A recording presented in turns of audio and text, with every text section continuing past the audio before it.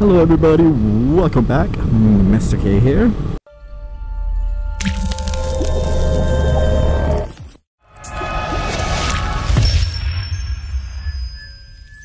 And today I want to talk about responsible riding. I know, you guys probably don't want to hear this because you're saying, well, what's the point of responsible riding? It's not fun. Well, I like to put my 2 cents in on that and say that's not true.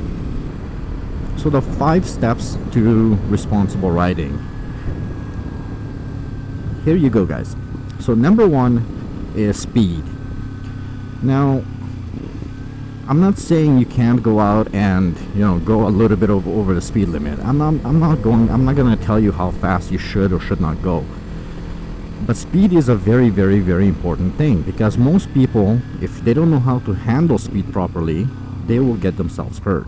And even worse, they might hurt someone else in the process. So understanding speed and where you are going to use it basically is a big thing in my mind.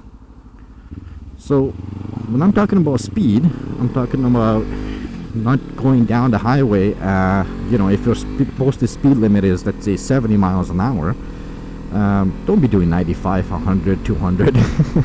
It doesn't make sense. Try and follow the laws to the best of your ability without being completely reckless. That's what I mean by speed. Number 2 is no attitude. You know, take away the attitude from riding. Just because you ride doesn't mean that people have to give you special treatment. You have to treat other vehicles on the road just as you want to be treated. And to me, I don't treat other vehicles differently on a motorcycle than I would in a car. I ride it differently. I don't drive the way I ride, and that's because the motorcycle is just simply, I'm not going to do this. I'm sure as heck not going to be doing this with my car. But with the bike, it's fun. So see, I can still have fun without being reckless. Am I being reckless? No. Nothing behind me, nothing in front of me. So no, I'm not being reckless. I'm just playing around with my bike. You can't bring an attitude to riding. You know, you are not different from all the other vehicles on the road. You're not exempt from the rules, or people shouldn't have to give you special treatment because you are on a bike. Number 3. Know your place. And what I mean by know your place is be aware of the simple fact that you are a motorcycle at the end of the day. You are invisible. So know your place. Don't expect people to see you. Make sure they see you. Because if you take the initiative to make sure that you're seen, you don't have to worry about whether or not that person saw you or not. If that doesn't make sense or it needs further explanation, leave a comment below and I'll try and give you a better explanation. Number 4 is skill. Now this applies to both car and motorcycle, but number 4 is skill, because you gotta be realistic and understand your skill. You can't just say, you know, I've been riding for 3 months and I know everything about the bike. I'm all of a sudden going to be able to do whatever I want and get on a track and I'll be number 1 first. You know, I'll be first in everything. No, understand your skill and understand that no matter what you think you know, there's always a lot more to know. It's very, very important, guys. When you learn how to, where your skill level is, you're just gonna get that much better. Number 5, that would be your bike. Understanding your bike, knowing what your bike is gonna do. You're not gonna understand this if you just bought your bike. I don't care if you've been riding forever. Every new bike that you buy is gonna have something different. It's gonna react a certain way.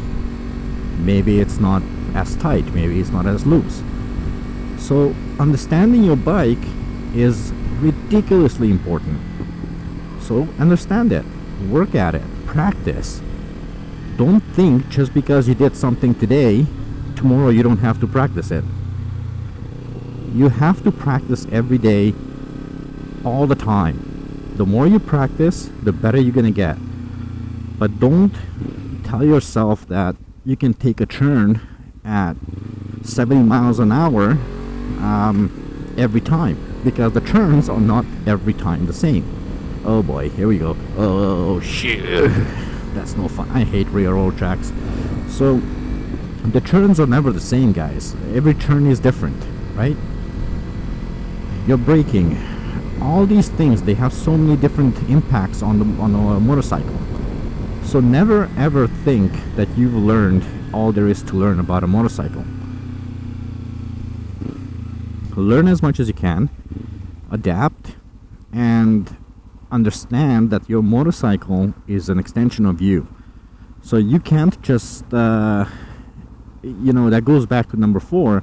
You have to understand your skills just as much. You have to understand your skills, and on the same note, you must understand how to use your skills with the bike. And the bike itself is straightforward in many ways. Try to never forget that the motorcycle can ride itself better without you. It's designed to just go. It's designed to stay up, right? It's going on its own. So my input, if I decide to just push this side a little bit, is going to change the motorcycle the way it's going to act. So understand that just because you have a motorcycle, it doesn't mean that your skill level, you can max out your skill level. It doesn't mean anything. You still have to understand your motorcycle. And if you understand that, guys, you'll be all good to go. Anyway, that is all I have for you guys for today. I hope you enjoyed the video. If you did, don't forget to like, comment, and subscribe. And then I will see you guys next time. As always, we love ya. Goodbye. See ya. It is absolutely freezing right now. What am I doing out here? Oh yeah, that's right. I'm riding my bike.